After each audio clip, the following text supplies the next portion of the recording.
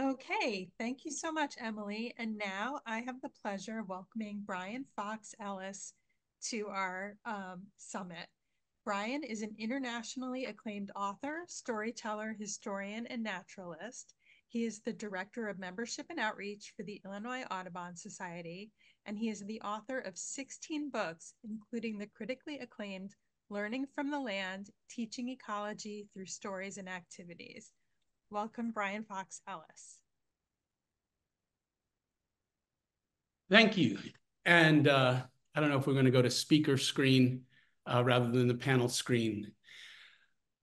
Hush and listen to the earth, to the song she is singing, singing rock and rain and rill from each mountain and valley, calling, calling. From her heart she is calling. Oh, oh, oh, oh, oh, calling, calling from her heart she is calling. That is one of the older songs that we know from about 6,000 years ago in China. I actually had the opportunity to tour China shortly before COVID. And while I was singing that song in an elementary school, I was really intrigued that a couple of the teachers' aides actually began singing with me in Chinese. I'm not sure if it was Cantonese or what, but who's listening to the songs and stories of the earth? What are the songs and stories of the rock and the rill, of mountain and the valley? What is the story of the beaver? We are really blessed here to be in a Zoom room where everybody is listening. And I give you applause, even before I go any further, with this idea that we are all voices for the earth. But it begins with deep listening.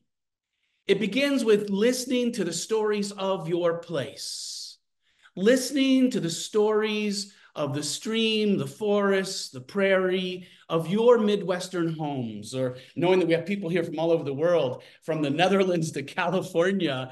What are the songs and stories of your place?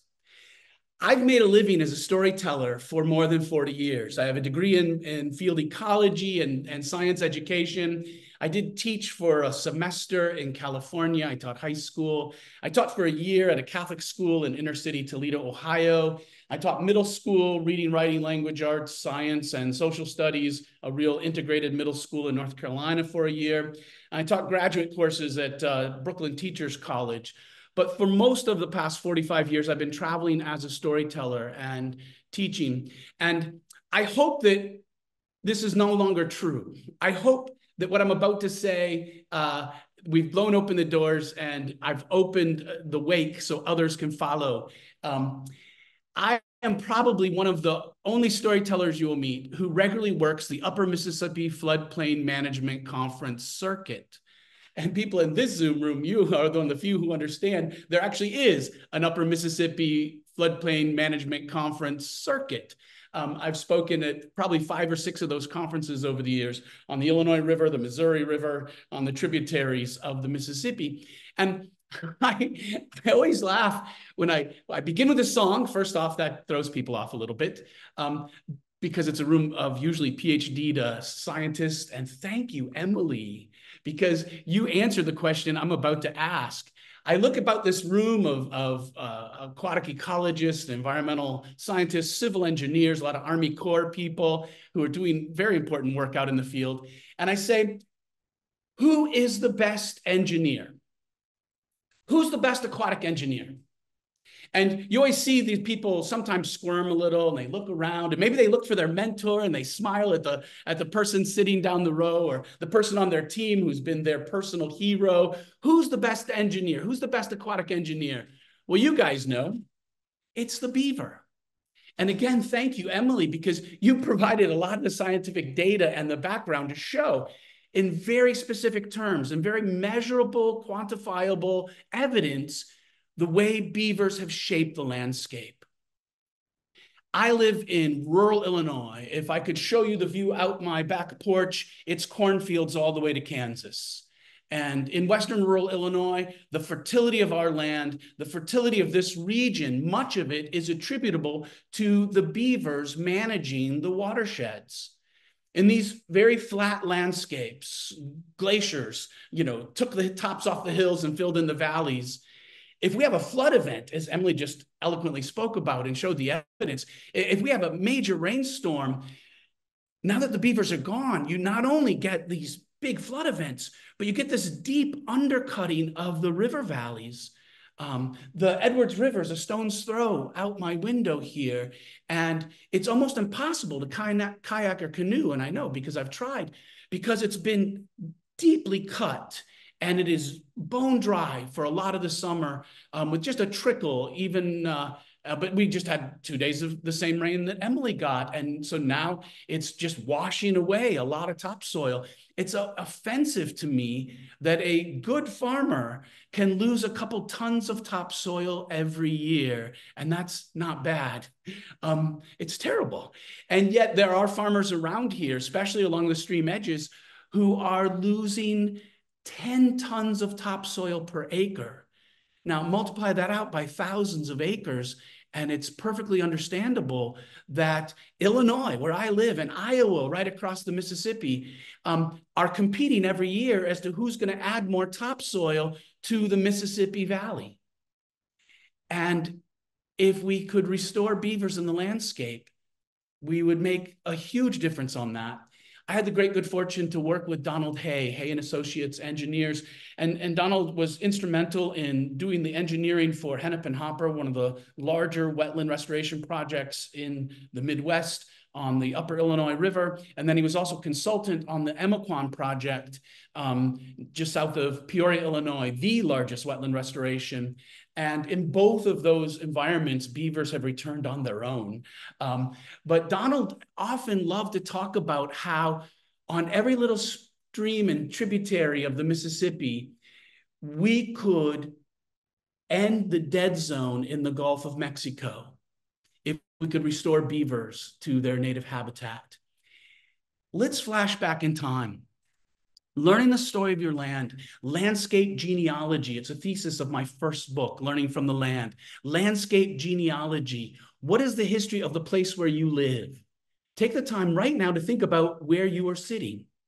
Think about those layers of geological and ecological history. Think about the people who have lived here before us.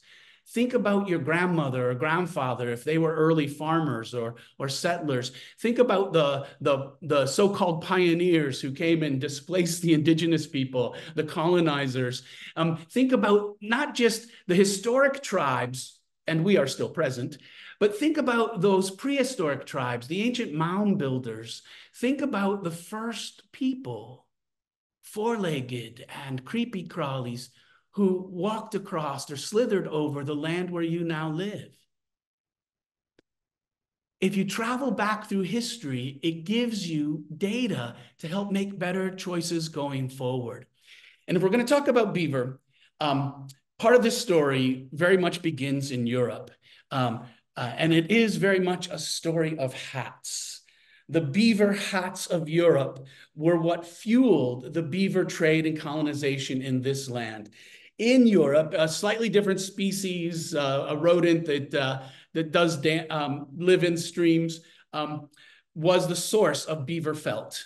And so the skin were harvested, but mainly it was the hair. And if you've worked with beavers, then you know they have this incredibly rich under hair. It's not just the long guard hairs, it's the thick felt underneath. And when you shave that off and you press it into felt, and yes, the hatters were all mad because they worked with toxic chemicals that seeped in through their fingers and eventually affected. So Mad Hatter is more than a funny phrase in Lewis Carroll's book. But they completely erased the beaver from much of Europe. Luckily, jumping forward, because time's a circle, not a line, they are rewilding the streams in Scotland, and they are seeing some of the same impacts that Emily was talking about on the streams in Europe. When you return beaver to the landscape, you return the watershed, you return the diversity of life. And actually, one other study that Emily reminded me, I was at a conference in the Chicagoland area. Chicago Wilderness put together this conference with the Chicago Park Districts, and a young researcher was looking at the diversity of life that lived on a muskrat den.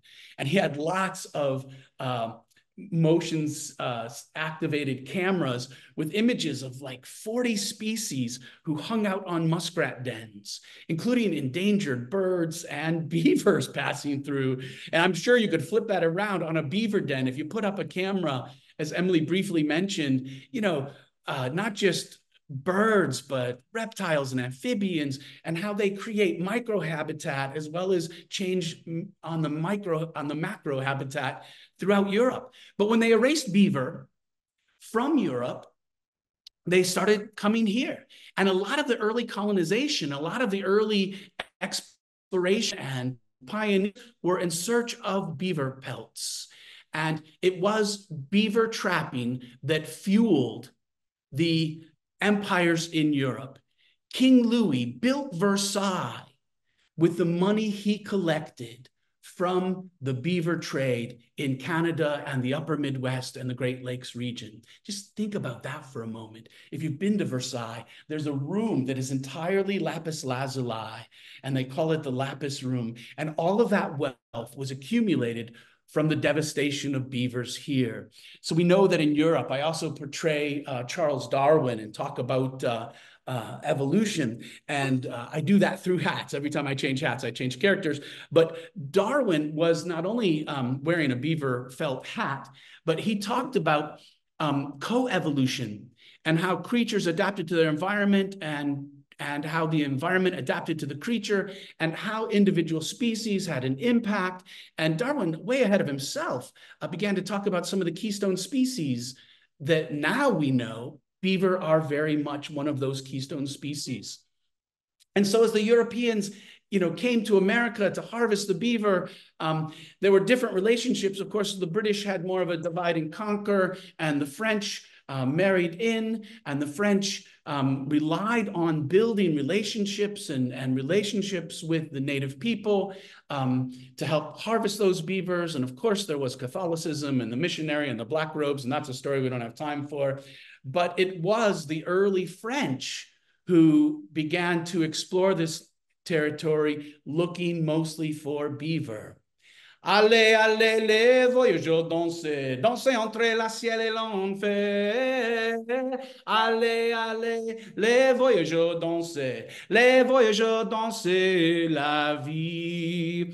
From New Orleans, the mighty Mississippi, test the northbound paddler to the bone. Great father of the waters, they all call it. Huron, Potawatomi, Illinois, and Iroquois, Peoria, Sauk, and Fox all call it home. Singing allez, allez, les voyageurs, dansez, dansez entre la ciel et l'enfer. Allez, allez, les voyageurs, dansez, les voyageurs, dansez la vie. That's actually a song that I wrote with the help of a friend of mine, part of a much longer musical about the French fur trading epic in this region. And there's still lots of French place names.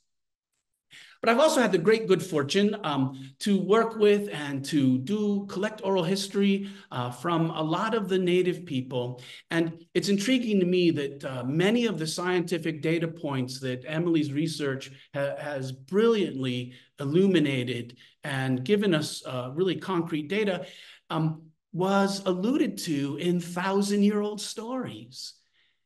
If you really want to know the history of this place, talk to the elders who have lived here for 1,000 generations.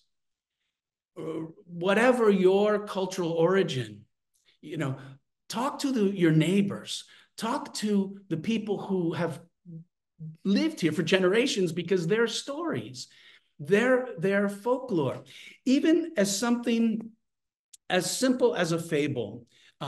Many years ago, I was in Maine in northeastern United States and Canada for a festival, and I had the great opportunity to spend some time with a handful of Mi'kmaq elders and collecting stories. And one of the first stories that I learned, it was one of my first experiments with pictographs as well. I did a lot of work at the Field Museum and around the Lewis and Clark bicentennial. I forgot to mention that I do portray Meriwether Lewis as one of the characters who lives in my head.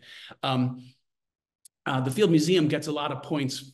Yes, they committed sins in their early days 100 years ago, but they were one of the pioneers to work with Native elders, to hire Native American anthropologists to help to interpret their collection. And I had the great good fortune to get into the archives as a consultant of the museum. My favorite part of the job is going into the collections and to look through the winter counts. And I do find it hilarious that in some of the winter counts all along the Lewis and Clark Trail, there's no mention of Lewis and Clark. It wasn't even a blip, these two guys who are kind of lost and asking for directions. But if you look at the pictographs and you look at the stories, you begin to get the depth of complexity of understanding. So I'm going to take just a moment here to tell you a very short origin story from the Malisite, an Algonquin language group from northeastern Maine and southeastern Canada. Aglablem. As the drought began to settle upon the land, Aglablem grew thirsty. Aglablem was a huge monster, and Aglablem wanted all the water for himself. And Aglablem gathered this water and impounded all of this water. Now, all the creatures who lived downstream grew thirsty. The streams grew dry. Some began to complain. I'm as dry as a fish out of water. Others said, I am a frog in the sun on a hot day. And others said, I am as dry as a beaver who has wandered away from his pond and cannot find his way home. They sent an emissary to plead with Aglablem to release the waters so the people, they could have life. And Aglablem, he laughed, he scoffed, and he gave them a little flick of water, not enough to replace the tear that was shed. And so another went. And he pleaded, but he was more firm and resolute. Aglablem, the water is not yours. The water belongs to all. The water belongs to all. Please, release the impounded water. Give the water back to the land. Aglablem, he laughed again, and he gave another little flick of water. And then he lay down, and he bathed in this huge pool. And as he lay there floating, this person began to gnaw on a tree. This one began to chew at the root, at the trunk of a rather large tree, and he quietly, carefully chewed all the way around and around and around until this huge tree fell sploosh onto Aglablem and held him there under the water. And with the falling of that tree, the water was released. And the water flowed down that huge river. The trunk of the tree became the St. John River. And the branches of the tree became its many tributaries. And like the leaves on the tree, there were 1,000 little ponds filled with water. And those who complained, I am as dry as a fish, became a fish and swam upstream. And those who whined, I am as dry as a frog on a sunny day, they leapt into the stream, transformed to frogs, they swam away. And those who said, I am as dry as a beaver, they became beavers. And they swam up that stream, up those tributaries, and into those pools. They built small dams to impound the water, to hold it back, so that the fish and the frogs could thrive. And though, yes, it is true that the beaver cuts down a tree now and then, but by increasing the surface water, water in the water table, a tree, ironically, thrives thanks to the beaver. And I hope Emily would affirm this. But when the beavers move in, especially to the dry streams, the trees grow more plentiful. And that is the story of Aglablem from long ago. Let's just take a moment with that one short story. And even though, we might call it a fable, a work of fiction, I believe that story embodies a lot of deeper truths about the relationships of a people to their homeland, about the relationships between frogs and fish and turtles, about the ways that beaver have an impact on the landscape. Moving quickly because yes, I have time. One more really short fable, and I will say this one is from an older book. It was one of the first gifts that I received as a storyteller. It's called Wigwam Evenings, Sioux Folk Tales Retold by Charles Eastman and his wife, Elaine Eastman. And this version, which was given to me more recently, has a foreword by Louis Erdich. And I do want to paraphrase. In the introduction, she talks about how these simple fables were told by every culture around the world. Aesop's fables, if you do the research, they are actually from ancient Greece. That's where they were written down. But Aesop means the slave. And you can find some of these stories in Northern Africa and the Panchatantra from ancient India, 7,000 years old. You'll find echoes of these simple fables. I will also acknowledge that there are much longer, more complicated stories that A, I don't have time to tell, and B, should not be told outside of the appropriate setting or ceremony by the person who is authorized to tell those stories. I chose these two fables because they are more than public domain. They are stories that were shared with me with the intention that I could share them and you could share them broadly too. The eagle and the beaver.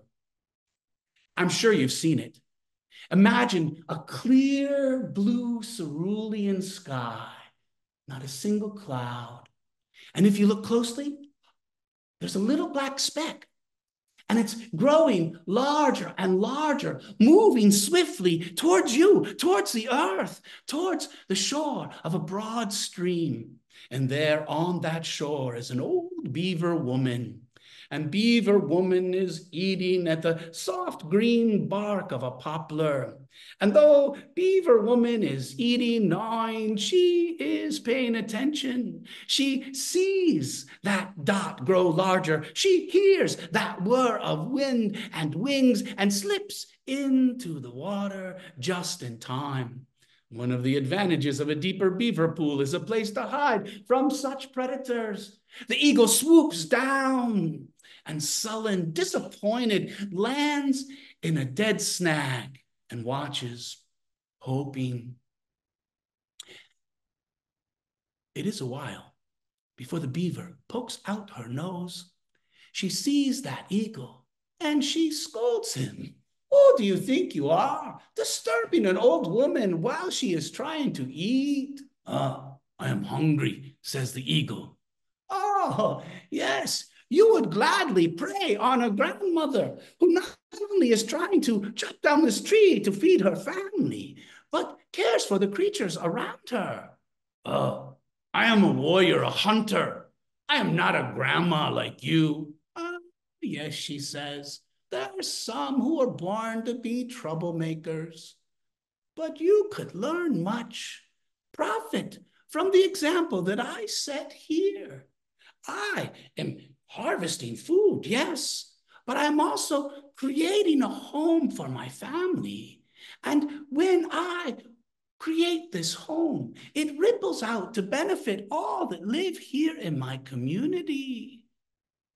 And she says, you, you will go hungry, but we shall thrive, as she dives down and swims away. Pride alone does not fill a belly.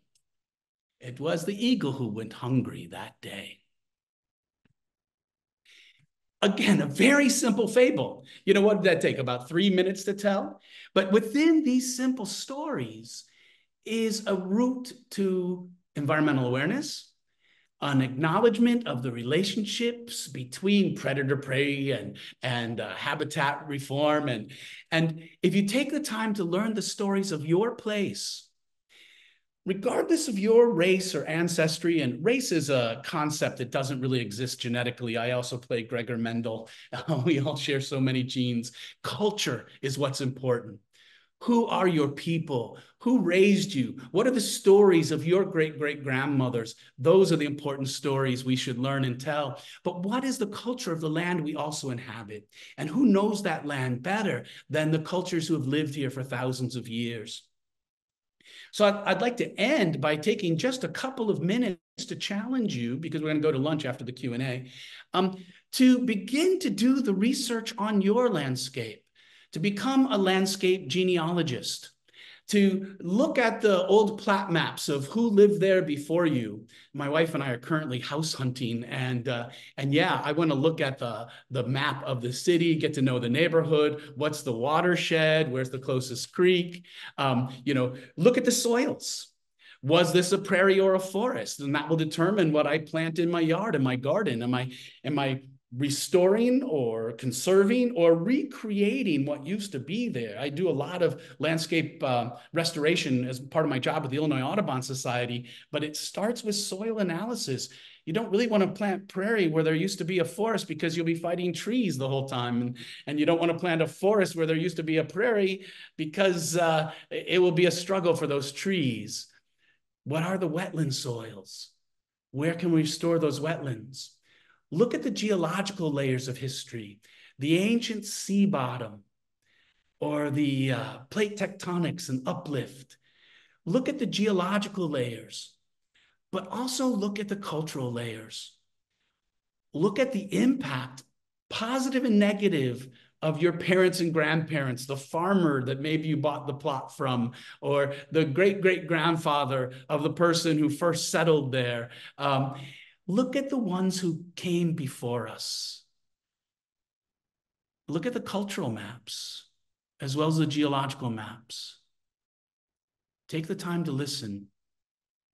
And ending on this note, the most important listening we can do is on the land itself. As Aldo Leopold so eloquently wrote, or Sigurd Olson from further north in Minnesota, find that listening point, to go out into your shack, your backyard, or maybe just the patio outside your apartment, and spend time listening to the stories of the land and listening to the stories of the beaver. And when you take the time to quietly listen, take the time to steep yourself in those ancient tales, you can become a voice for the forest, the wetland, the prairie. You can be a voice for the endangered species that once dwelled there and helped to build the habitat to restore them. You can be a voice for the earth itself, a voice for the beaver.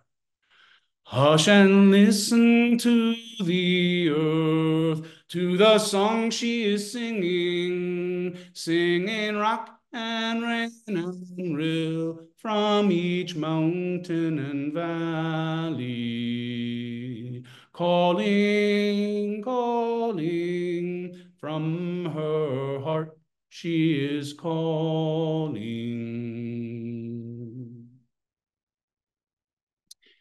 Thank you. Thank you for listening. It's more fun live in the room when I can see your faces and get you to sing along and teach you the song. I tried to do sing along a few times on Zoom, and it doesn't work because of the delay. Um, Questions? Hi, Brian. I'm just checking in. We have some interesting questions in the Q&A, some of which um, we'll hold off on asking. I just thought as the as your as part of your role for the Illinois Audubon Society, what do you see in terms of bird populations and beaver ponds? That's a great question. And I will, I wish I had the paper to cite, but it was really intriguing. There was this young man, doing his, I think his doctoral research on muskrat mounds in Big Marsh on the south side of Chicago. And the presentation was at Big Marsh, so it was really great to be in the space where this story took place. And he put up cameras and he watched what inhabited or visited, and the diversity of bird life was amazing because Illinois Audubon Society is also funding, and I had some hands-on field work at Big Marsh this year with black-crowned night herons in particular. And so this is kind of extrapolation from that, but I would bet hard cash money that when beaver ponds come in, the bird diversity almost immediately responds, that they create both microhabitats and creating varying depths, which, some of the shorebirds prefer shallower water, some of the wading birds prefer deeper water, creating food sources for those wading birds and for those shorebirds, for, red-winged blackbirds and yellow-headed blackbirds, the common ones, I'm sure their numbers go up as well. I don't have specific data to cite. It's mostly anecdotal. But one of the things Illinois Audubon Society is involved in is wetlands restoration. We are real excited to announce it's public now, so I couldn't talk about it for nearly a year. We helped to buy 1,000 acres just outside of Chicago, Tamarack Farms, and it's not open to the public yet, but I've been in there taking pictures and I wrote an article for the magazine. That's my primary job. I'm a science communicator, so I'm the editor of Illinois Audubon magazine. I was self-employed for 42 years, turned 60 and decided to see what it's like to have a day job. So I do get to edit articles about your question. And the short answer is when you restore wetlands, when beavers are involved in the process, they are the keystone species that add to the diversity overall. And I was just thinking about, this whole question of ecological amnesia, how we don't really Yes. understand what our landscape looked like prior to European settlement. But are you aware of like exactly what happened when the trappers started coming through our Midwest region? Like, can you kind of walk us through what would have happened? 2 or 3 times, my head was thinking ecological amnesia during my presentation. That is one of my favorite phrases, Rachel. Thank you for bringing it up. Because I do think, even talking to kids and grandkids, now that I have some, they don't have any idea about, like, driving home last night, bug splatter on a windshield. It has virtually disappeared around cornfields in western rural Illinois. And having this ecological amnesia of knowing what the beaver impact was, you have to go back more generations than we have knowledge of. And looking at one of the other questions from Marlene in Iowa, looking at the old stories is one of the ways that you fill in those blanks. And telling the old stories, because even though when I was admittedly doing some research for this presentation, I did a quick search online about beaver tales. There are many beaver stories through many cultures, which says that beavers lived everywhere, but most of them overlap on the same few, how beaver got a flattened tail. And if you search, you can find a version of that. But I think ecological amnesia is a very important issue. So real quickly, because I don't have an hour, and I could because I wrote a whole show about this, the French voyageurs. So there's another question. Did Native people quickly abandon their philosophy of sustainable harvest when the fur traders arrived? And the short answer is no. When the French fur traders arrived, there was an increase in harvest. But it wasn't until later when Lewis and Clark opened the Missouri and the Astor fur trade came in that they completely wiped out the beaver. And so, Native people we tend to live in more in harmony, and we restore and we take limits. Like one of the longer beaver tales I didn't have time to tell talks about putting every bone back so that the beavers return. And it's, the beaver gives us fur and life, and the tail in particular is delicious. And yeah, I was a trapper when I was young. And I did make some income selling fur to traders. But that's the modern fur trade industry, which is real different. But then when the Astor fur trading empire came in and the Hudson Bay Company came in, that's when it went from sustainable to over harvest to complete depletion. And the complete depletion actually didn't happen until relatively recently. The late 1800s, beaver were common in Illinois. I don't have an exact date, but the early 1900s is when they were virtually extirpated from the state. And it's only recently that they've begun to come back. And working with Donald Hay, we've seen how one beaver dam on a small stream reduces that undercut, returns the floodplain, returns water to the landscape, changes the water table, as Emily's research highlighted. So it is about peeling back those layers. We do have to wrap up, but thank you so much, Brian. And I know you'll be answering questions in the chat while we go on to our next thing. Yeah, and next is lunch. So if I could give people a little lunch homework, take some time to think about the stories of your landscape. Be a voice for the beaver. What stories could you tell? And one sentence version. I used to live on a lake that in a board meeting, they had a conversation about a silt problem in the lake. And then the next agenda item was they wanted to trap beavers who were cutting down expensive trees. Right. It's like, duh. We've all got those kinds of stories. So my homework assignment during lunch is, what are the stories you have and how can you tell that story in more than one sentence to help illuminate some of the ideas we're struggling with? Thank you.